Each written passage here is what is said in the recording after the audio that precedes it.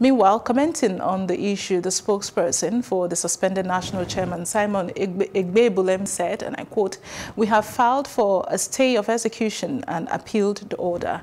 Comrade Adams Oshiomhole remains the national chairman," end of quote. Oshiomhole appealed against the order for his suspension on Wednesday. He filed 4 grounds of appeal before the Abuja Division of the Court of Appeal, praying for an order setting aside the interlocutory injunction issued by Justice Nnamdi Senchi of the Federal Capital Territory High Court.